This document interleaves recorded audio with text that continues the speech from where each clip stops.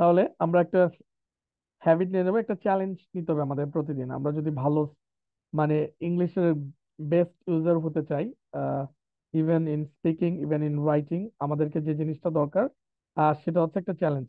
My challenge for you is this, to read a book for 15 minutes every single day for a month. অর্থাৎ প্রতিটা মাসে মানে প্রতিটা মাসে আপনি 15 মিনিট করে একটা মানে আপনি কি করবেন, রিড এ বুক, একটা বই পড়বেন 15 মিনিটস ধরে, এবং প্রতিটা দিনই, 1 মাস মানে প্রতিটা দিন, প্রতিদিন 15 মিনিট করে পড়বেন। সেক্ষেত্রে কি হবে দেখেন। প্রথমে সে বলতেছে লেট মি এক্সপ্লেইন অ্যাবিট। আচ্ছা, অ্যাবিট মানে কি?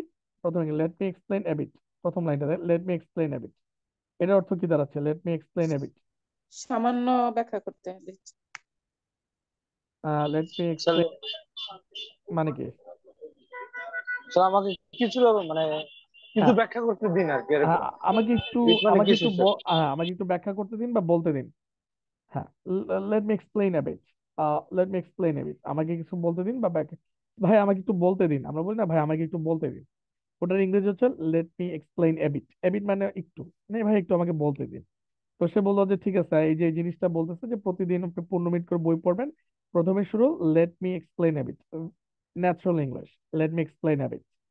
আচ্ছা, বলছে by telling you wire you challenge, wire the challenge came from. তো প্রথমে বলতেছে বাই টেলিং, আমি তোমাদেরকে বলতেছি wire the challenge came from মানে কি? চ্যালেঞ্জ মানে কি? এই চ্যালেঞ্জ মানে কি? Sir difficulties. চ্যালেঞ্জ মানে কি?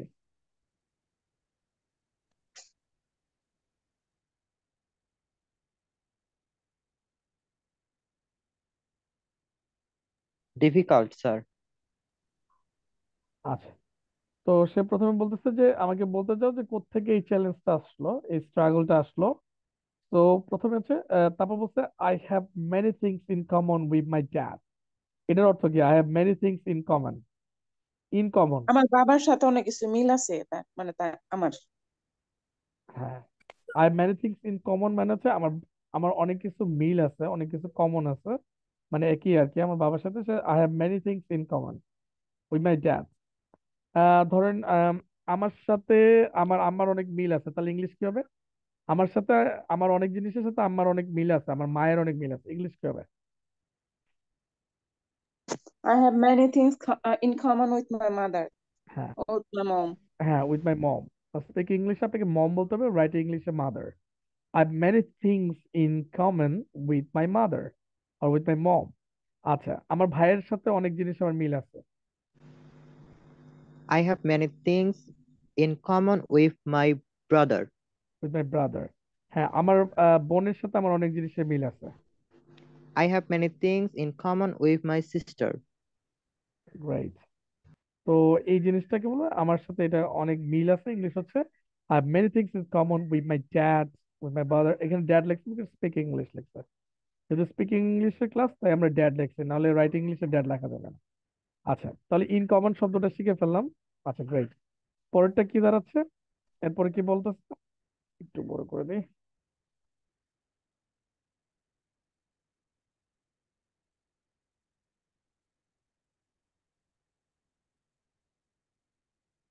এটা না বড়, এটা বড় হয়েছে।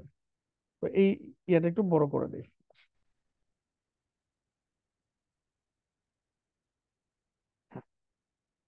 তো আমাদের দেখতে সুবিধা হচ্ছে। তারপরে দেখতেছে, বলছে I have many things in common with my dad. এগুলো স্পিক ইংলিশ, সুন্দর ইংলিশ, ঠিক আছে। এটা ইন কমন ইউজ করো, অন্যগুলিতে খুব ন্যাচারাল ইংলিশ হবে না, ঠিক আছে। Similar, I have similarities with my dad না, এটার ইংলিশ হচ্ছে I have many things in common with my dad. Let me explain A bit, আমাকে একটু বলতে দেন। By telling you wire the challenge came from. Came from মানে কোত্থেকে চ্যালেঞ্জটা আসছে। I have many things in common with my dad, like music taste and sense of humour. আচ্ছা, music taste মানে কি? মিউজিক টেস্ট মানে কি? মিউজিক টেস্ট মানে কি? So, গানের যে এক্সাম হয় এরকম, মানে একটা সুরের পরীক্ষা। না, কে বলতে পারবেন মিউজিক টেস্টটা কি? মানে মিউজিক যেমন আমিও যদি পপ মিউজিক, আমার বাবাও যদি পপ মিউজিক পছন্দ করতো, আমিও পপ মিউজিক পছন্দ করি, এমন টাইপের, মানে একই রকমের গান পছন্দ করি। হ্যাঁ, রাইট রাইট। যখন মিউজিক টেস্ট মানে হচ্ছে আমার মানে শোনার ধরনের ক্লাসিক্যাল, যেমন আমার বাবা যদি ক্লাসিক্যাল গান শুনে আমি ওইটা পছন্দ করি। তো ওইটাকে বলে মিউজিক টেস্ট, মানে মিউজিকের যে test, classical song. And sense of humour, sense of humour মানে কি? বুদ্ধি স্যার। না, সেন্স অফ হিউমার মানে কি আর কে বলতে পারবেন সেন্স অফ হিউমার? একদম ডিরেক্ট বাংলা বলতে পারবো না, মানে এই যে একটা মিম শেয়ারের মতো, মিম শেয়ার করে বলে না, এটা যে আমরা বুঝতে পারি, ওইরকম টাইপ। সেন্স অফ হিউমার, রসিকতা বুঝতে পারা, যে একটা কথা বললো ওইটার অন্য মানে বুঝতে পারা, এমন। আচ্ছা, সেন্স অফ হিউমার আমরা তাহলে এটা একটু যাই, দেখি আমাদেরকে ডিকশনারি কি জানায়। আমরা অনেক ওয়ার্ড বলি না, মানে আন্দাজের উপর চালাই দিত, এগুলিকে আসলে একটু শিখানো উচিত, তাহলে কি হবে, অনেক মনে থাকবে। ক্যামব্রিজ ডিকশনারিটা কেন? আচ্ছা চলো আমরা সেন্স অফ হিউর, যে মিউজিক টেস্ট, এগুলো খুব সুন্দর ইংলিশ। কেন জানি আমাদের ছোটবেলায় ইংলিশ গুলিকে শিখায় না। মানে স্পিক ইংলিশের বই আলাদা হবে, রাইট ইংলিশের বই কিন্তু আলাদা হবে। এটা তো সবাইকে বুঝাতে পারছি যে স্যার, স্পিক ইংলিশ আর রাইটিং ইংলিশ একই ইংলিশ না, দুইটা আলাদা। এটা তো বুঝতে পারছেন? জি স্যার। না এখনো বুঝেন নাই? রাইটিং ইংলিশে স্পিকিং বলবেন? No sir. আচ্ছা, থ্যাংক ইউ। আচ্ছা, sense of humour, let's get start. আমরা দেখি এটা কি আছে। ও, এইবার আমরা দেখি ওয়ার্ডটা সেন্স। আচ্ছা, সেন্স মানে হচ্ছে an ability to understand, recognize, value or react to something, এটাকে আমরা সেন্স বলি। আহ দেখেন, তো এখানে সেন্স মানে হচ্ছে ability. With her excellent sense of smell, she could tell if you were a smoker from if you are a smoker from the other side of the room. My cold is so bad, I've lost my sense of smell. আচ্ছা, sense of smell যদি আপনি হারাই ফেলেন, corona হইলে sense of smell হারাই ফেলবেন, বুঝতে পারছে যে আপনার কোভিড-19 হয়েছে। আচ্ছা, সেন্স অফ ফান, দেখেন সেন্স মানে হচ্ছে, সেন্স ওয়ার্ডটা ভেরি সুন্দর একটা ওয়ার্ড। হ্যাঁ, সেন্সটা দিয়ে অনেক ওয়ার্ড তৈরি হয়েছে, এই ওয়ার্ডটা খুব ইম্পর্টেন্ট। সেন্স মানে হচ্ছে অ্যাবিলিটি। সেন্স মানে কি? অ্যাবিলিটি মানে আমার অ্যাবিলিটি। হ্যাঁ, সক্ষমতা। মানে সেন্স, স্মেলের সেন্স বা টেস্টের সেন্স, সেটা লস্ট হয়ে যায় অনেক সময়। মানে জিহ্বা পুড়ে গেছে, কি নষ্ট হয়ে যাবে? স্বাদ। হ্যাঁ, জিহ্বা পুড়ে গেলে আপনার সেন্স অফ টেস্ট সেটা ডাউন হয়ে যাবে। আর আপনার যদি কোভিড কোভিড হয়, ওয়েট আ সেক, একটু। সেম কেজি হবে স্যার। খাবারের স্বাদ পাওয়া যায় না, ও কোনো স্বাদ থাকে না। হ্যাঁ, এগুলিকে বলে আমরা সেন্স অফ। আচ্ছা, সেন্স মানে হচ্ছে অ্যাবিলিটি। আচ্ছা,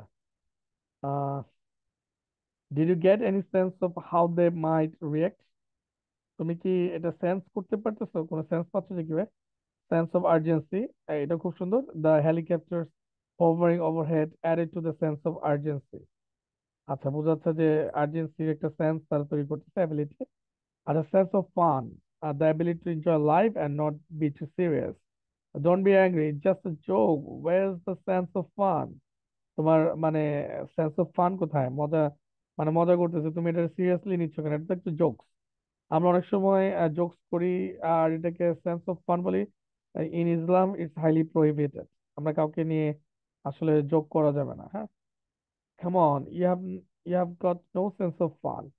অনেকে আছে মজা করা পছন্দ করে না, সে মোটা, তারা মোটা বললে মজা করে। এরপর আপনি যদি বলেন যে ওয়ের is your sense of fun, তোমার সেন্স অফ ফান কোথায়, তাহলে কিন্তু সে রাইগা যাবে। তো এগুলি করা যাবে না, সেন্স অফ ফান। আশা করি সেন্স অফ ফানটা আমরা বুঝতে পারছি। এবার চলে আসেন আমাদের দ্য সেন্স অফ হিউমার। আচ্ছা, হিউমার মানে হচ্ছে মজা। হ্যাঁ, হিউমারাস থেকে humour. Humour, your ability to understand funny things বুঝতে পারা। আর she has a really good sense of humour. সে অনেক মানে কি করতে পারে, মজা বুঝতে পারে। তার সেন্স অফ হিউমার ভালো। We have the same sense of humour. Come on, lighten up. Where is your sense of humour? তোমার সেন্স অফ মানে আন্ডারস্ট্যান্ড ফানি থিংস, এটা বুঝার ইয়া করছে, এটা মজা করতেছে। এটা নিয়ে তো সিরিয়াস হওয়ার কিছু নাই। Sense of humour. তো আশা করি বোঝা গেছে সেন্স অফ হিউমার। মানে তার একটু মজা বুঝতে পারে, মজা করতে পারে, মজা নিতে পারে। আচ্ছা, they are like music taste and sense of humor, but sadly reading is not one of them. সেক্ষেত্রে কোনটা? স্যাডলি দুঃখের বিষয় কোনটা? দুঃখের বিষয় কি? এটা আমেরিকান বানান করে দিতে। স্যার পড়াটা তাদের তাদের মধ্যে নাই, এটা হচ্ছে দুঃখের বিষয়। পড়াটা না তো একদম আপনাদের পড়া পছন্দ করে, একদম পড়ে না, আমাদের আপনাদের মতো মতো। আর কি স্যার।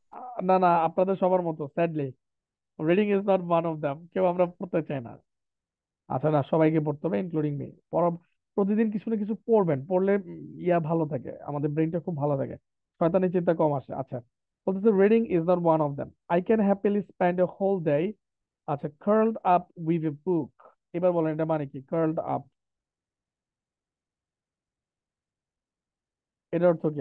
এটা স্পিক ইংলিশ, হ্যাঁ, যে আমি I can happily spend a whole day, আমি খুব মানে হ্যাপি ভাবেই পুরো দিন কাটাইতে পারি, হোল ডে অ্যান্ড সাইডে কামাইতে পারি, কাটাই দিতে পারি, কার্লড আপ, কার্লড আপ উইথ এ বুক মানে কি? এটার অর্থ কে পারবেন? কেউ কার্লড আপ হয়েছে পারছেন কিনা? এই পজিশনে কেউ কাজ করছেন কিনা? আচ্ছা, তার মানে ইংলিশটা আমরা জানি না কেউ, সবাই চুপ। আচ্ছা চলুন আমরা এটা খুঁজে বের করি। আচ্ছা, সেই curl up, curl up, curl up, এই হচ্ছে পজিশন। এই পজিশন মানে কি? Two seat or lie in a position with your arms and legs close to your body. আচ্ছা, কার্ল আপ, এটা এইখানে দেখাই আপনাদেরকে শান্তি দিতে পারবো না। এই কার্ল আপ দেখাইতে হইলে আমাকে ইমেজের সাহায্য নিতে হবে। কিসের সাহায্য নিতে হবে? Image, Google image. Brother Google চলে আসো, গুগল ভাই চলে আসেন। চলেন আমরা একটা কার্ল আপ, কিছু কিছু ওয়ার্ড আপনাকে ছবি দেখে বুঝতে পারবেন। হ্যাঁ, তার মানে বোঝা যাচ্ছে কার্ল আপ ব্যাপারটা কি। কার্ল আপ বুঝতে পারছেন? যদি ওরা কার্ল আপ এক্সারসাইজ দিচ্ছে, তাহলে কার্ল আপ পজিশন বুঝতে পারছেন যে কোন পজিশনে বসে সে সারাদিন বই পড়ে? কেমনে এক্সারসাইজ দেয়া দিয়েছে? মানে এইরকম শুয়ে শুয়ে সারাদিনই বই পড়তেছে, দুই পা দুই দিকে দিয়ে। Curl up reading book, reading book, curl up with বুক, এটা দেখেন তাহলে। এটা এটা দেখলে একটু বুঝতে পারবেন। এখন আপনারা এক্সারসাইজ দিয়ে, এটা খুব জনপ্রিয়, মানুষের মোটা হয়ে গেছে তো আমার মতো, এই জন্য এখন ইয়ার হয়ে গেছে। চলেন, এই যে দেখেন, curl up reading book, curl up with বুক। এবার বোঝা গেছে কেমনে বই পড়তেছে মোটামুটি। শুয়ে থেকে স্যার, হ্যাঁ, শুয়ে বসে একদম ওই যে আরামদায়ক ভাবে। আরাম, হ্যাঁ আরামদায়ক ভাবে। আনন্দ, এটাকে বলে আমরা curl up with a good বুক। হ্যাঁ, curl up, curl up with a good বুক, এটা সবাই বলে। Hey don't disturb me, I love I love it, curl up with a good বুক। আচ্ছা, curling up with a good বুক। তো এটা হচ্ছে English, যে আমরা বই পড়ার সময় এইভাবে পড়ে আর কি, কার্ল আপ। সারাদিন চিৎপাটাং হইয়া শুইয়া আমরা পড়ি, আমরা একটু আরো বেশি শুইয়া পড়ি, বসছি তো বসছি আর উঠতেছি না। আচ্ছা, তাহলে এবার বুঝে গেছে, two seat or lie in a position with your arms and leg close to your body. R she curled up on the sofa to watch TV. Curl up মানে সোফাতে কার্ল আপ হয়েছে, কার্ল আপ হয়ে বসে TV দেখতেছে। তো curl up ব্যাপারটা বোঝা গেছে খুব, মানে আরামসে শুয়ে টুয়ে, ওটাকে ইংলিশে কার্ল আপ বলে। আচ্ছা, এই জন্য ইংলিশ গুলি নিয়ে আসছে আজকে ভোকাবুলারি শেখার জন্য, এবং এন্টায়ারলি সেন্টেন্স। আচ্ছা, I can happily spend a whole day, আমি সারাদিন কাটাতে পারি, curl up with a book. Curl up with a বুক মানে কি? বই নিয়ে শুয়ে সারাদিন আমি কাটাইতে পারি হ্যাপিলি।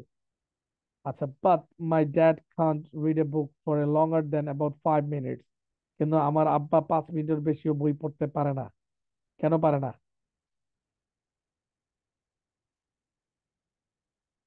কেন পারে না? বয়স হয়ে গেছে মনে হয়। আচ্ছা, তারপর লিখছে he reads emails, websites, documents for work but not books. সে বলতেছে সেই ইমেলস পড়ে, ওয়েবসাইট ওয়েবসাইট পড়ে, তারপর ডকুমেন্টস পড়ে তার কাজের জন্য, বাট নট বুকস, সে বই পড়ে না। He is a busy person, সে একজন অনেক ব্যস্ত মানুষ। With a short attention span, ইংলিশটা কি পারবেন? With a short attention span, sir short, ধৈর্য কম, এরকম কিছু। With a short attention span. এইটার বাংলাকে এবার বাংলায় কাছাকাছি চলে গেছে, দেখছেন? এখন আপনি নেটিভ ইংলিশটা পড়লে আপনি বাংলাটা বুঝে ফেলবেন, খুব সুন্দর ইংলিশ লেখে নেটিভরা। উইথ মানে শর্ট। অ্যাটেনশনের সময়টা অনেক কম, সে অনেক কম হ্যাঁ, সময় অ্যাটেনশন দিতে পারে। রাইট। তাহলে আপনারা বলতে পারেন, আপনি তখন বলবেন যে তারা দিতে পারে না অ্যাটেনশন স্প্যান। হ্যাঁ, আমরা যেটা স্যার ধৈর্য কম বলি, এটাই না স্যার? হ্যাঁ, হ্যাঁ, অ্যাটেনশন স্প্যান মানে হচ্ছে যে সময়টা আমরা অ্যাটেনশন দেই। রাইট, চলেন আমরা দেখি। The length of time that someone can keep there thought and interest fixed on something, এটাকে আমরা বলি অ্যাটেনশন স্প্যান। স্প্যান শব্দ অর্থ হলো যে সময়টা, এটাকে বলি আমরা attention span. Young children have quite short attention span. Young children বুঝতে পারছেন তো? এই যে ইয়াং চিলড্রেন, আন্ডা বাচ্চা যেগুলো একটু, তাদের কি আছে, have quite short attention span. তাদের অ্যাটেনশন স্প্যানটা কি অনেক কম, মানে মনোযোগ দেওয়ার যে সময়টা সেটা কম, মানে কম সময় তারা মনোযোগ দিতে পারে। যেমন ধরেন আপনাদের কিন্তু অ্যাটেনশন স্প্যান কিন্তু মানে শর্ট না, বেশ লং, তাই না? না শর্ট? স্যার দুইটাই। পড়তে গেলে শর্ট অ্যাটেনশন কোনো স্প্যান, কাজ করলে লং স্যার। আর খেলা দেখতে গেলে long long attention span, right? কি বলেন? জি পড়তে গেলে স্যার, কি? পড়তে গেলে কিছুটা কিছুটা স্প্যান স্যার, পুরোটা না হ্যাঁ, স্যার। হ্যাঁ, শর্ট অ্যাটেনশন স্প্যান। আর করতে গেলে, খেলাধুলা দেখতে গেলে,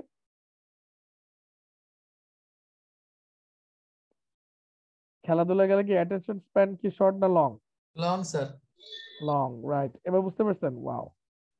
আচ্ছা, এটা হচ্ছে ন্যাচারাল ইংলিশ, তো এই ইংলিশ গুলো আমাকে ইউজ করতে হবে। যে ধরেন আমি যখন পড়তে বসি তখন আমার অ্যাটেনশন স্প্যান থাকে লং, এটার ইংরেজি কে পারবেন?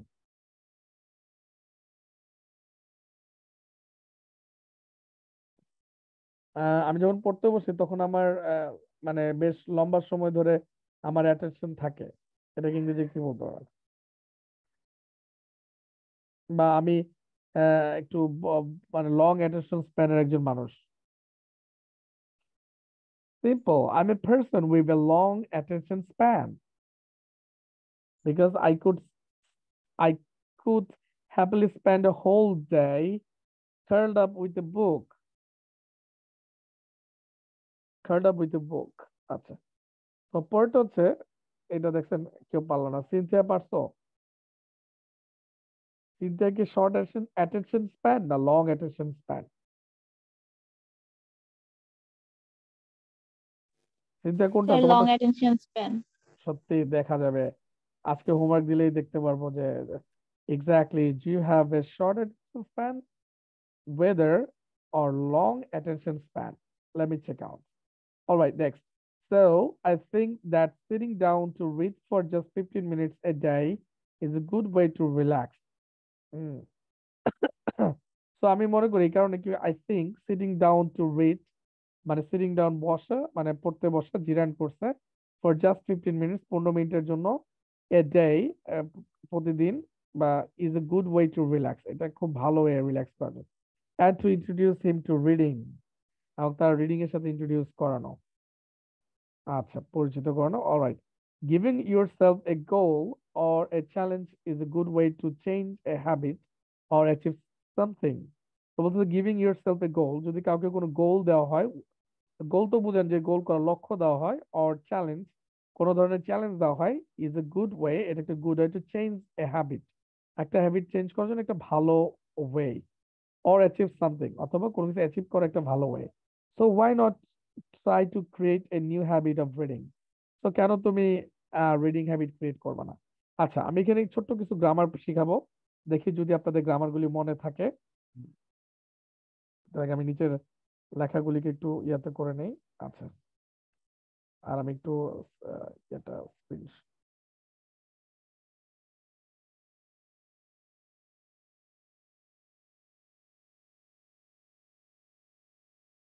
হ্যাঁ, চলেন আমরা এখানে বেশ কিছু গ্রামার শিখবো। আচ্ছা,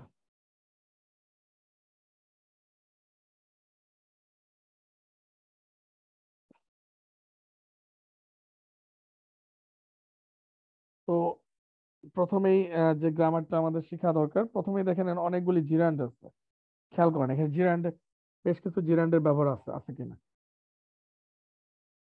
দেখেন তো, বেশ কিছু জিরান্ডের ব্যবহার আছে কিনা।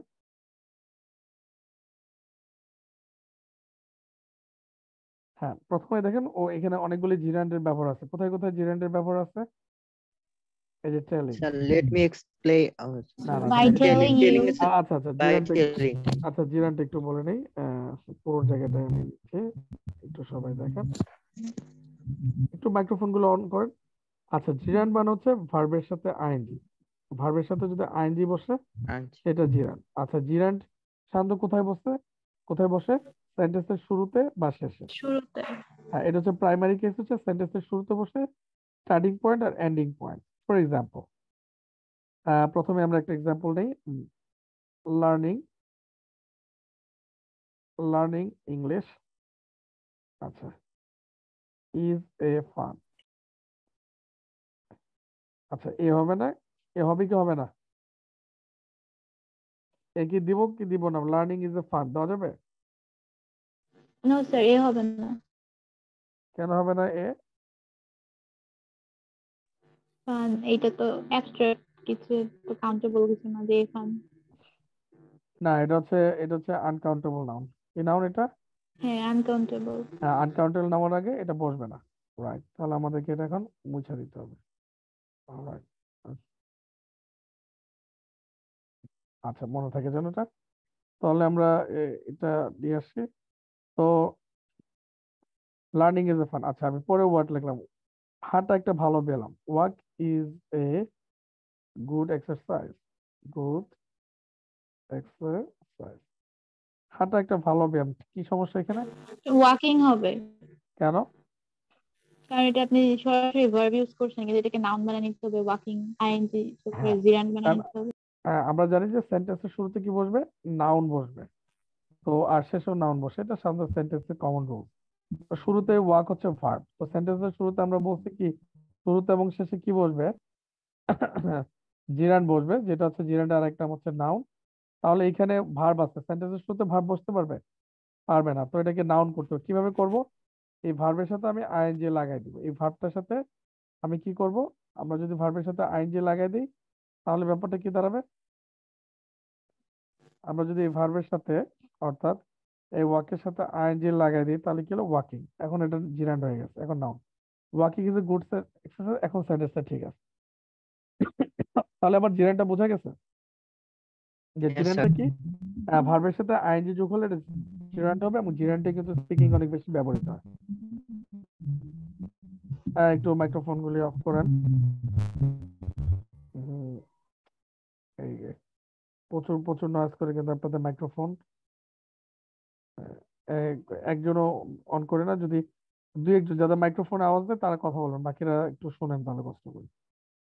অলরাইট, আচ্ছা, তো বাকিরা, তাহলে আমরা এখানে অনেকগুলি ব্যাপারটা জানলাম যে সেন্টেন্সের শুরুতে জিরান্ড বসাম। স্পিকিং এর জিরান্ডের ব্যবহার অনেক বেশি, কারণ জিরান্ড ছাড়া ইংলিশে অনেক কথাই বলা যায় না, লেখাও যায় না।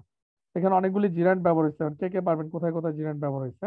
ভার্বের সাথে আইএনজি ব্যবহার হচ্ছে টেলিং, এখানে একটা জিরান্ড ব্যবহৃত হয়েছে, যে telling. Reading is in one of them. Reading ওইখানে। আর many things in common my that music taste and sense of humor but sadly reading। আচ্ছা, হ্যাঁ, রিডিং একটা জিরান্ড, এই যে পড়া, কারণ এটা হচ্ছে ভার্ব হচ্ছে রিড। তো এটাকে আমরা জিরান্ড করতে আইএনজি লাগে reading. Here reading, reading is not one of them. I can happily spend a whole day curled up with a book, but my dad can't read a I book think for longer sitting than down. he reads emails, sitting. websites. He's a busy person with the short. So I think, yeah, I think that এই যে শুরু করছে sitting down to read for 15, এই যে sitting down, এটা general. sitting down to read for 15 minutes a day is a good way to relax, to introduce him to reading। এই যে শেষে বসছে reading. Reading sir. Into reading, হ্যাঁ, তারপর রিডিংটা, গিভিং ইউ। হ্যাঁ, তারপর আবার শুরু করছে, হ্যাঁ, গিভিং ইয়োরসেলফ, এটা জিরান। Giving yourself a goal or challenge is a good way to change a habit। আবার লাস্টে লাস্টে রিডিং। Sir reading. হ্যাঁ, লাস্টে, হ্যাঁ, reading. So why not to try create a new habit of reading? এই তো জিরান। তো এখানে আমরা একটা জিনিস জানতে হবে, প্রিপোজিশনের পর ভার্ব বসলে ভার্বের সাথে কি হবে? আইএনজি হবে। মনে থাকবে, প্রিপোজিশনের পর ভার্ব বসলে ভার্বের সাথে আইএনজি। আচ্ছা, কয়টা কেসে ভার্বের সাথে আইএনজি বসে আজকে আমরা শিখবো, চলেন। কোন কোন জায়গায় ভার্বের সাথে আইএনজি বসে আমরা আজকে একটু শিখি। চলেন আমরা একটা হোয়াইট বোর্ড নেই, তাহলে আমাদের শিখাটা পারফেক্ট হয়ে যাবে। আর ইম্পর্টেন্ট হচ্ছে আমরা ক্লাসে যে ওয়ার্ডগুলি শিখবো আপনারা নেক্সট লাইফ অর্থাৎ সারা জীবন এই ওয়ার্ডগুলি ব্যবহার করে কথা বলবেন। যেমন কার্ল আপ উইথ এ বুক, এটা অনেক সুন্দর জিনিসটা। কার্ল আপ উইথ এ বুক, এটা ওয়ার্ডটা ইউজ করবেন, এটা একদম speaking word, day to day life use করতে। আচ্ছা, প্রথম হলো যে ভার্বের সাথে আমার কখন কখন আমার ভার্বের সাথে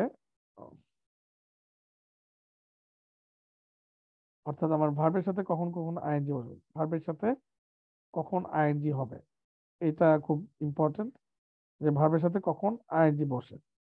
আচ্ছা, নাম্বার ওয়ান কেস ভার্বের সাথে কখন আইএনজি বসবে, একটা হচ্ছে অক্সিলারি ভার্ব বা মেইন ভার্বের পর ভার্ব বসলে ভার্বের সাথে আইএনজি বসবে। কার সাথে? অক্সিলারি ভার্ব বা দুই মেইন ভার্বের পর ভার্ব বসলে ভার্বের সাথে কি বসবে?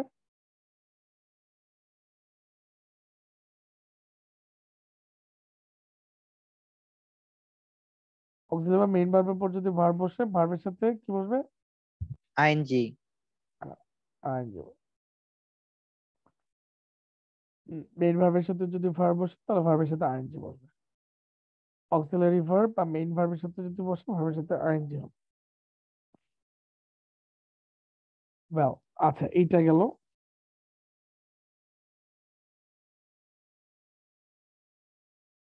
আচ্ছা, তো এটা হচ্ছে অক্সিলারি ভার্ব বা মেইন ভার্বের সাথে যদি ইয়া বসে তো ভার্বের সাথে আইএনজি বসে।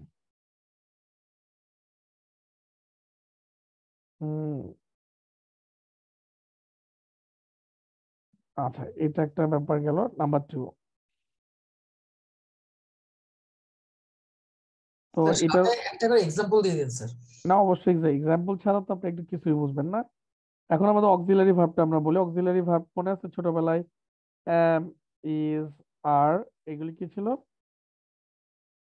অক্সিলারি। হ্যাঁ, এগুলো হচ্ছে অক্সিলারি ভার্ব। আচ্ছা, ছোটবেলায় পড়ছেন, এর নাম কিছু বলার দরকার আছে? আচ্ছা, মেইন ভার্ব কোনটা? যেমন এনজয়, তারপর খাওয়া, ইট,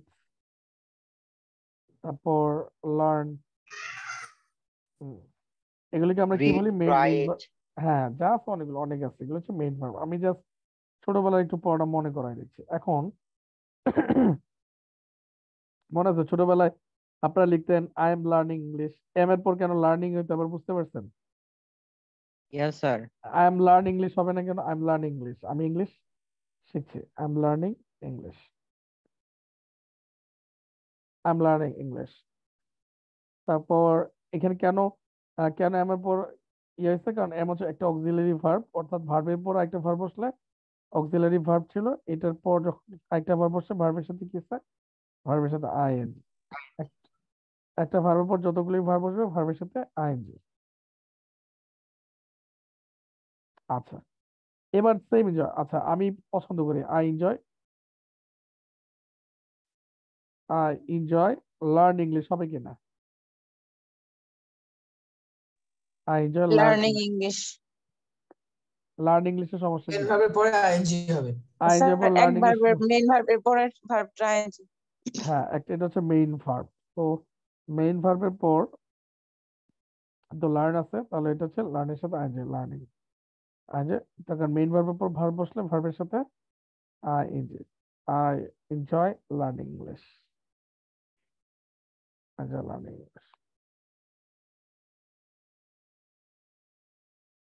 আই এনজয় লার্নিং ইংলিশ, তারপর I am learning English. Clear?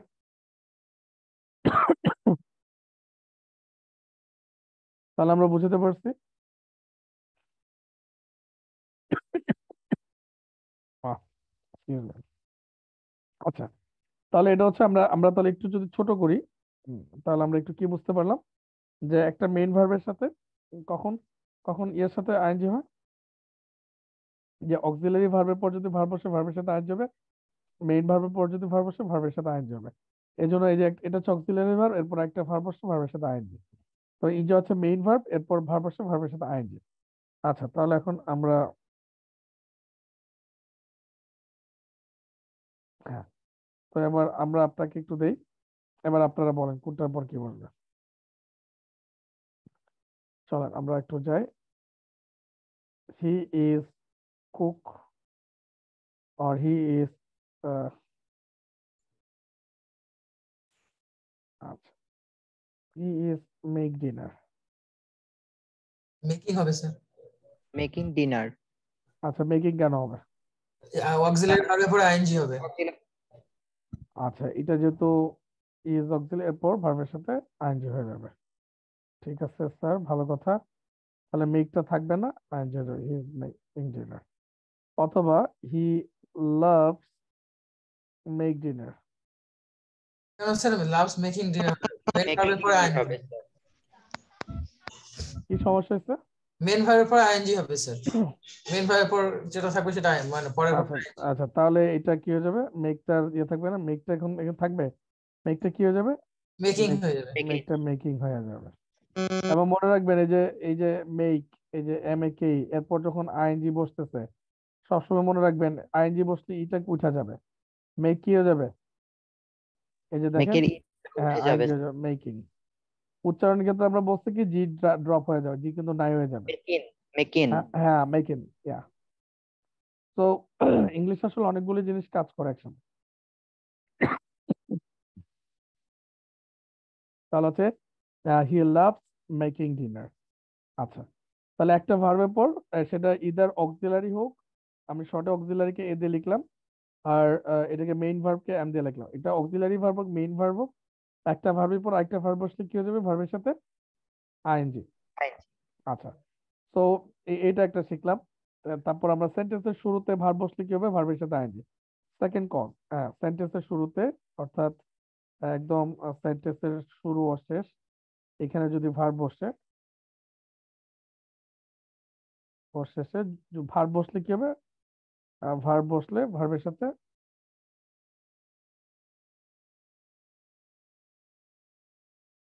Verb বসলে ভার্বের সেন্টেন্সের শুরু ও শেষে ভার্বের সাথে কি হবে? ভার্বের সাথে আইএনজি। হ্যাঁ, ভার্বের সাথে আইএনজি।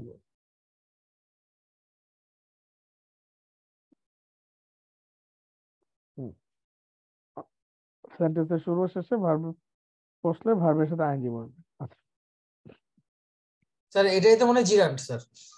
হ্যাঁ হ্যাঁ, এটার নামই হচ্ছে জিরান। অর্থাৎ এটাও জিরান, কিন্তু ওই যে বেশিরভাগ আমরা এটা দিয়ে পড়াই ভার্বের সাথে। শুনেন, ভার্বের সাথে যদি আইএনজি হয় আর ওইটা যদি নাউনের কাজ করে, নাউনের মতো হয়, তাহলে এটাকে জিরান বলে। এক কথা হলো, যে কোনো ভার্বের সাথে আইএনজি করলে এটা সেন্টেন্সের শুরুতে আর শেষে বসলে এমনি জিরান হয়ে যায়। যেমন কি বলতে পারে, যেমন ওয়াচ, তো এটা হচ্ছে ভার্ব, এটা অবশ্য ভার্ব কন্ডিশন, একে জিরান বানাবো কিভাবে? ওয়াচিন। হ্যাঁ, ওয়াচিং। অলরাইট, এটা আমরা এখন জিরান হয়ে গেল, যেটা জিরান মানে হচ্ছে নাউন এন্ড শর্টে লিখলাম। এই ব্যাপারটা হচ্ছে, তা কেউ যদি বলে যে স্যার আমাদের বাংলা ভাষা খুব সুন্দর মিলা যাবে স্যার, টিভি টিভি দেখাটা অনেক মজা, হ্যাঁ, watch TV is fun. Sir এই তো ঠিকই তো আছে, ওয়াচ টিভি মানে টিভি দেখা। না স্যার, গ্রামারে ভুল আছে, সেন্টেন্সের শুরুতে কি বসতে পারে না? ভার্ব বসতে পারে না, সেন্টেন্সের শুরুতে ভার্ব বসতে পারে না। স্যার সেন্টেন্সের ভার্ব, এটাকে কি করতে হবে? আমাকে জিরান। স্যার নাউন বানাইতে হবে। নাউন করতে হবে। So watching TV, watching TV is is fun, watching TV is fun. তারপর তাহলে আমরা কি কি জানলাম, কোন কোন জায়গায় ভার্বের সাথে আইএনজি বসে। আজকে সব ভার্বের আইএনজি শেষ করবো, আর কোথাও বললাম এটা দিয়ে বলার অভ্যাস করতে হবে। স্পিকিং একটা বড় স্টাইল হচ্ছে ভার্বের সাথে আইএনজি দিয়ে বলা।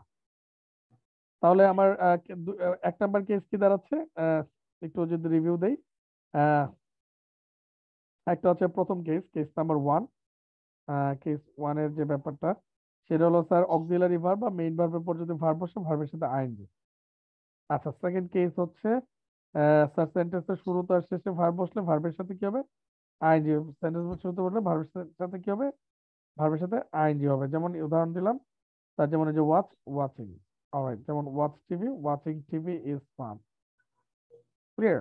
আচ্ছা, এরপরে এরপরে কি করব? এরপরটাতে চলে যায়। আর কখন, তাহলে দুইটা গেল। কেস নাম্বার থ্রি, প্রিপোজিশনের পর ভার্বের সাথে আইএনজি, কার সাথে?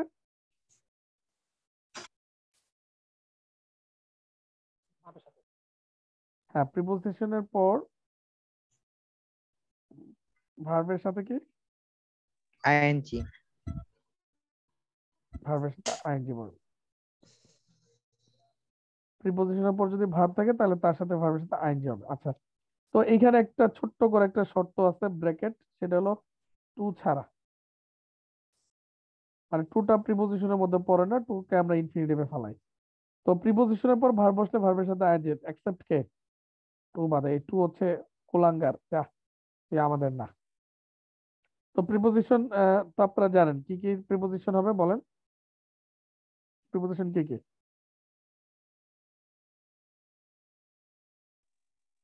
ইন, অন, অফ, হ্যাঁ, in, on, of, with, at, with, by, for, about, by, for, তারপর কি আছে? হ্যাঁ, about,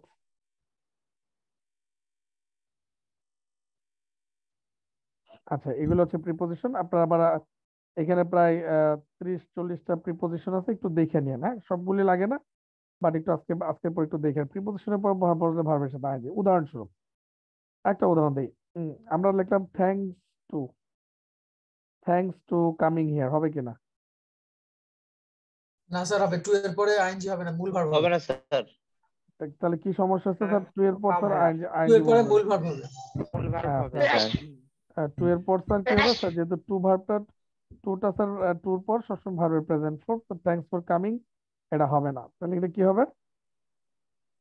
Come, thanks to come thanks to come here. হ্যাঁ, থ্যাঙ্কস টু কাম হিয়ার। আচ্ছা ঠিক আছে, এবার সেম সেন্টেন্স আমি যদি দিই থ্যাঙ্কস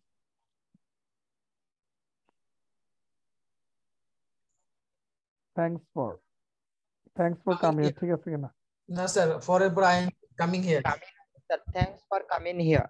হ্যাঁ স্যার, ফরটা হচ্ছে প্রিপজিশন, এরপর স্যার কখনোই ভার্ব বসবে না, ভার্বের সাথে অবশ্যই কি বসতে হবে? প্রিপজিশনের পর কি বসাতে ing, হবে? হ্যাঁ, প্রিপজিশনের পর স্যার অবশ্যই স্যার ভার্বের সাথে আমার আইএনজি বসাতে হবে। তাহলে থ্যাঙ্কস ফর, আচ্ছা এই যে ফর, এটার পর আমার কি বসবে? ing, thanks for coming here. Coming. Thanks for coming here, right. তাহলে প্রিপজিশনের পর ভার্ব বসলে ভার্বের সাথে কি বসবে? ing, sir, verb is right, প্রিপজিশনের পর ভার্ব বসলে ভার্বের সাথে আইএনজি বসবে।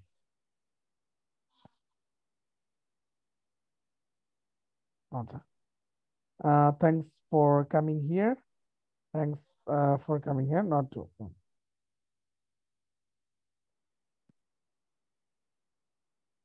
তাহলে নেক্সট নেক্সট আমরা তাহলে কি শিখলাম? আচ্ছা, তাহলে he is he is interested,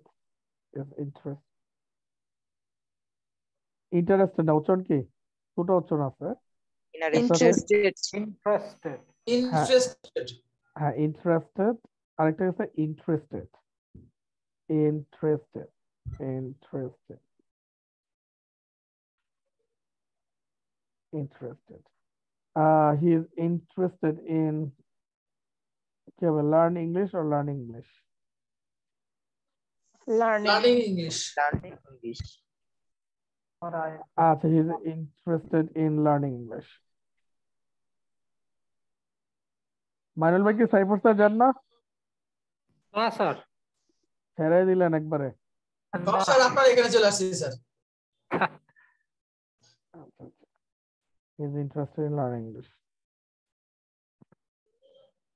he is interested in learning English.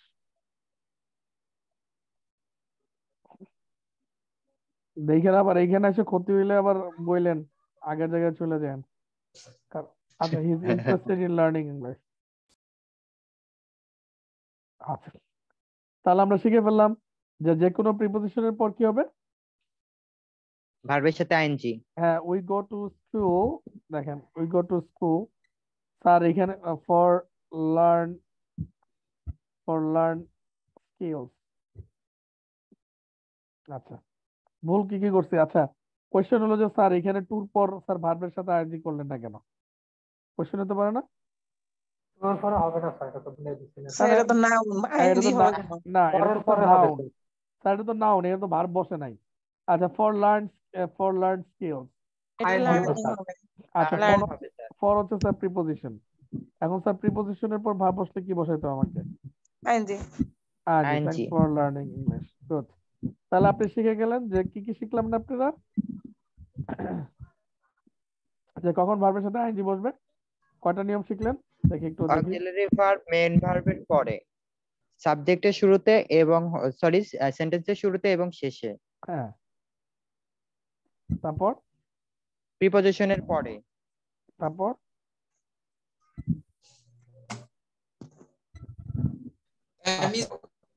Main auxiliary ভার্বের পরে মেন ভার্বের পরে। আচ্ছা আচ্ছা, গ্রেট।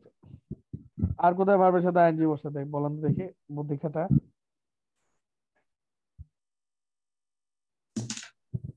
আর কোথাও আছে ভার্বের সাথে আইএনজি বসে?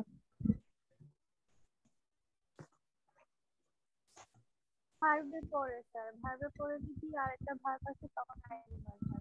তো এটা তো পরেই ফেলা, পরে তো প্রথমেই বলছে। তাহলে আমরা সামারিতে আসি, আজকে আমরা যে পড়লাম এখন একটা সামারি দিই। আচ্ছা, সামারি হচ্ছে যে কখন ভার্ব প্লাস আইএনজি হয়। ইংলিশের একটা বিশাল মাথা মোটা জিনিস যেটা আমাদেরকে অনেক প্যারা দেয়। তো আমরা এটা একটু দেখে নিই। একটু সামারি দিই। প্রথম হচ্ছে সেটা অক্সিলারি ভার্ব হোক বা মেইন ভার্ব হোক, মানে কথা হলো একটা ভার্ব হইলেই হবে।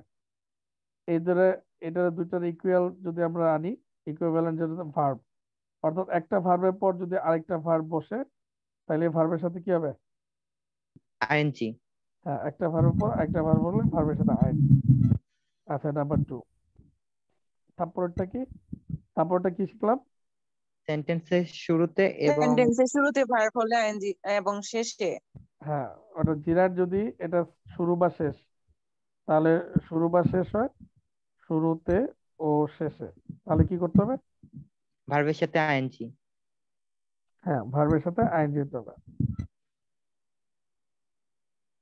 আর প্রিপোজিশনের পরে ভার্বের সাথে আইএনজি। আচ্ছা, ঠিক আছে।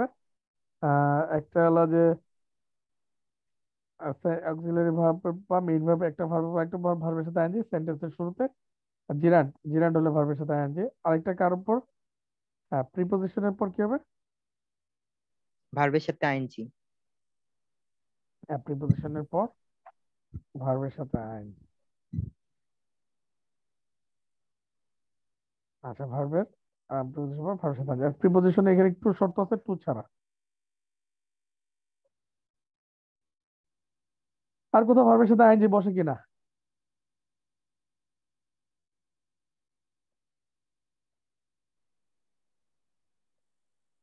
আর কোথাও ভার্বের সাথে আইএনজি বসে কিনা বলেন দেখি।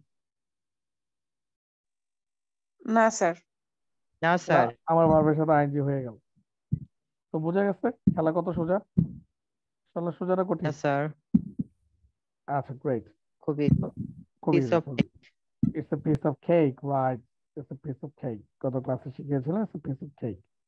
তাহলে আমরা চলে যাই আমাদের এখানে। তাহলে আমরা এখন এখন যদি পুরোটা পড়ি আপনি বুঝতে, let me explain এখানে আসলে কি নিয়ে। My challenge for you is that to read a book for 50 minutes every single day for a month. Let me explain a bit. আচ্ছা, তো স্পিকিং ইংলিশ এখানে একটা let me টা let me হয়ে যায়। let me টা কি হয়ে যায়? লিমিং। let me, এখানে একটু ব্যাপার আছে উচ্চারণের ক্ষেত্রে। let me যখন থাকে তখন হয়ে যায় let me। এটা let me আছে, এটা এরকম let me হয়ে যাবে, let me। Let me explain a bit। কি হয়ে যাবে? Let me explain a bit।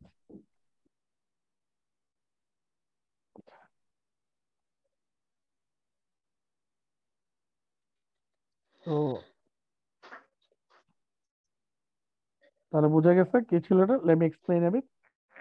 By telling you whether the challenge came from, I have many things in common with my dad, like music taste and sense of humor, but sadly reading is not one of them. Excuse me. I can happily spend a whole day curled up with a book, but my dad can read a book for longer than 5 minutes. He reads emails, websites, documents for work, but not books. He's a busy person with a short attention span. So I think sitting down to read for just 15 minutes a day is a good way to relax, to introduce him for reading. Giving yourself a goal or challenge is a good way to change a habit or achieving something. So why not try to create a new habit for reading? তা কেন আমরা নতুন habit তৈরি করবো না? এইটা হলো একদম স্পিকিং ইংলিশ, বুঝা গেছে? এই স্টাইলে দে স্পিক, এই ওয়ার্ড গুলি ইউজ করে, ভার্ব গুলি ইউজ করে। তো আশা করি এটা বুঝতে পারছেন কিভাবে বলতে হবে। আচ্ছা, সিনথিয়া একবার পরে শোনান তো সুন্দর করে, যে আমরা একটা রিডিং এই হ্যাবিটটা কিভাবে ক্রিয়েট করব। স্যার শুরু থেকে হ্যাঁ, শুরু থেকে।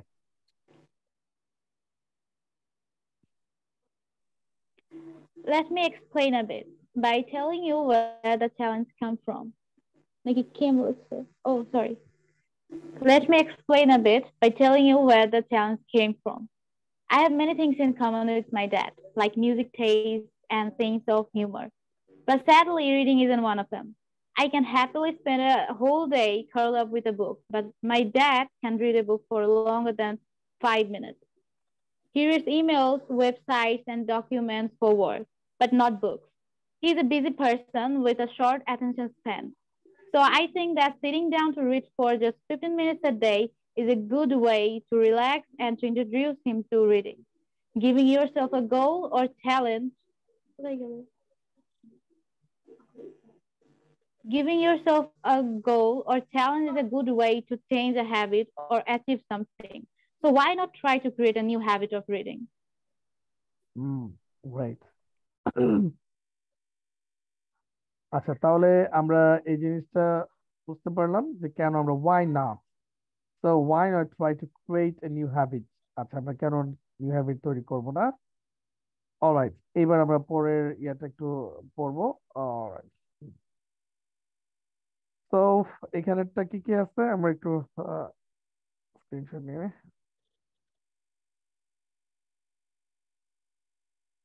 অলরাইট,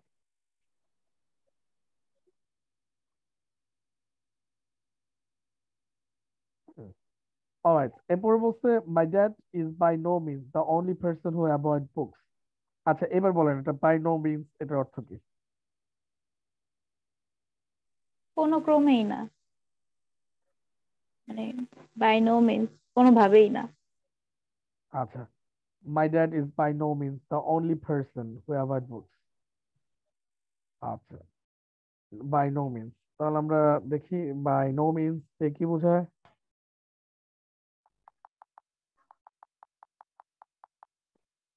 বাই নো মিনস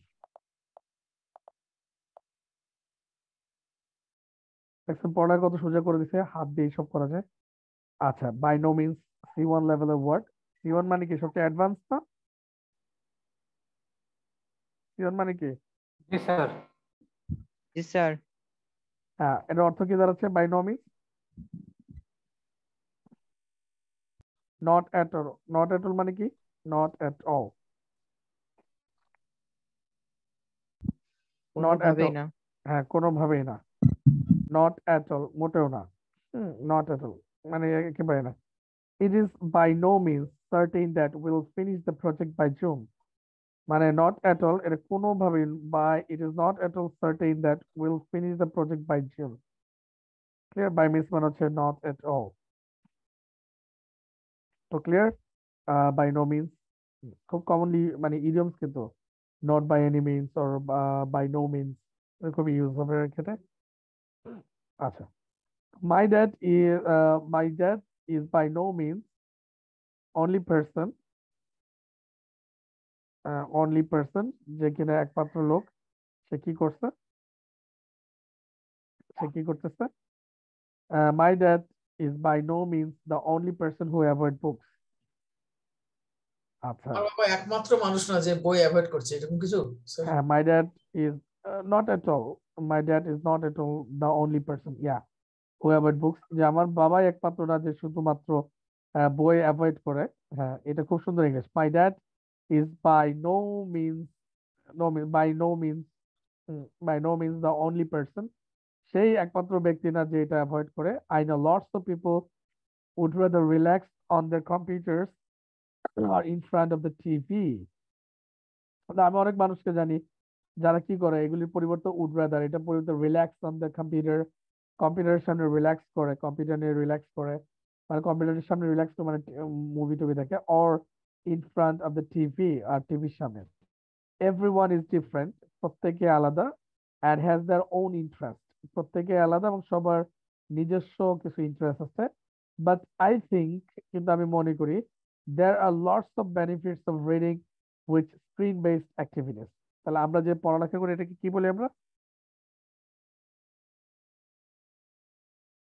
তো আমরা এটাকে কি বলি যে দেখেন everyone is different, প্রত্যেকে আলাদা, has their own interest, প্রত্যেকের নিজস্ব ইন্টারেস্ট আছে। বাই I think, এটা I think না, অনেকে I think বলেন, এই যে think বলে কি হবে? I think বলে এটা হয়ে যাবে, কে হবে না, এটা I think। কেতে কি দিতে হবে? একটা প্রেশার দিতে হবে, I think। কেতে কি দিতে হবে? প্রেসার করতে হবে স্যার। হ্যাঁ, প্রেশার পড়তে হবে, I think। আচ্ছা, তো এটা দাঁড়াচ্ছে তাহলে কি দাঁড়াতো? So I know lots of people। আচ্ছা, তো everyone is different, প্রত্যেকে আলাদা, and has their own interest, but I think there are lots of benefits to reading books। আচ্ছা, lots of benefits to reading, আমরা মনে করি যে অনেক বেনিফিট আছে পড়ার। এই যে আমার এখানে চিরান ইউজ হচ্ছে সেন্টেন্সের শেষে, lots of benefits to reading, আমি মনে করি অনেক বেনিফিটস আছে পড়ার। which screen based activities, এগুলিকে আমরা কি বলি? যেগুলো আমরা benefit screen based activities don't have, যেগুলির স্ক্রিন বেসড অ্যাক্টিভিটিস নাই। তাহলে মানে বই পড়ার যেসব বেনিফিট আছে যেগুলি স্ক্রিন বেসড অ্যাক্টিভিটিস নাই, যেমন গেমস, ফিল্ম, টিভি, এগুলোর অ্যাক্টিভিটিস নাই। তাহলে আপনারা যদি প্রচুর পরিমাণ ফিল্ম বা মুভি দেখেন, আপনারা অনেক বেশি শিখতে পারবেন মনে হচ্ছে। ফিল্ম দেখে, গেম দেখে মনে হয় শিখতে পারবেন, বা টিভি দেখে অনেক কিছু শিখতে পারবেন।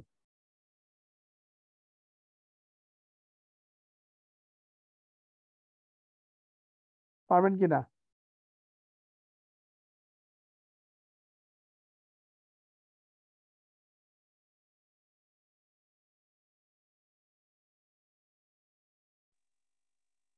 না স্যার। স্যার বুঝতে পারি নাই স্যার, নেটে সমস্যা করতেছে আমার। ও স্যাট, নেট আসলে কয়েকদিন ধরে সমস্যা হচ্ছে। আমরা বলতে চাচ্ছি যে আমরা যদি আমাদের কিছু দু ধরনের অ্যাক্টিভিটিস আছে, একটা reading versus screen based activities. পৃথিবীতে এখন দুটো জিনিস কাজ করতেছে, একটা হচ্ছে রিডিং, যেটা আমরা পড়ি, একটা হচ্ছে রিডিং, আর একটা হচ্ছে স্ক্রিন বেসড অ্যাক্টিভিটিস। কি বলে এটাকে ইংলিশ আমরা? Screen based activities. হয় আপনি এখন স্ক্রিন বেসড অ্যাক্টিভিটিস মানে কি? হয় আপনি রিড করতেছেন, পড়তেছেন, আর নাহলে কি কি করতেছেন? ওয়াচ করতেছি। হ্যাঁ, স্ক্রিন বেসড অ্যাক্টিভিটিস মানে লাইক গেমস খেলা বা মুভি দেখা বা টিভি দেখা, এটাকে স্ক্রিন বেসড অ্যাক্টিভিটিস বলে। তো আমরা এখন সবাই রিডিং করি না, বাকিগুলিতে স্ক্রিন বেসড অ্যাক্টিভিটিস করি। Screen based. Nowadays young children they are getting involved in number of screen based activities। তারা এখন অনেক স্ক্রিন অ্যাক্টিভিটিস এর সাথে জড়িত হয়ে যাচ্ছে rather than reading books, বই পড়াচ্ছে। অলরাইট, সো আমরা এই পর্যন্ত আজকে পড়বো। আচ্ছা, আর আপনাদের এখন একটা হোমওয়ার্ক দিয়ে দিব, আপনারা এটা এখনই করবেন ক্লাসে। স্যার এখানে টু রিডিংটা তো ব্যতিক্রম নিয়মে হয়েছে কি? না না, টু এর ব্যতিক্রম পরে না। রিডিং কেন হবে না? বেনিফিটস টু রিডিং, টুর পর যে এটা চিন্তা করতে না, এটা তো সেন্টেন্সের শেষে ভার্ব বসে, ভার্বের সাথে আইএনজি, সমস্যা কি? টুর পর সবসময় রিড হবে, কিন্তু এটা রিডিং সেন্টেন্সের শেষ ওয়ার্ড না, তাহলে তোকে দিতে হবে, জিরান করতে হবে না, সেন্টেন্স এখানে শেষ হচ্ছে, তাহলে কি করতে হবে? জিরান করতে হবে। আচ্ছা, তাহলে এখন ক্লাস অ্যাক্টিভিটিস দিয়ে দিই। সো র্যাকেটটা আমরা পোস্ট করে দেই। আচ্ছা।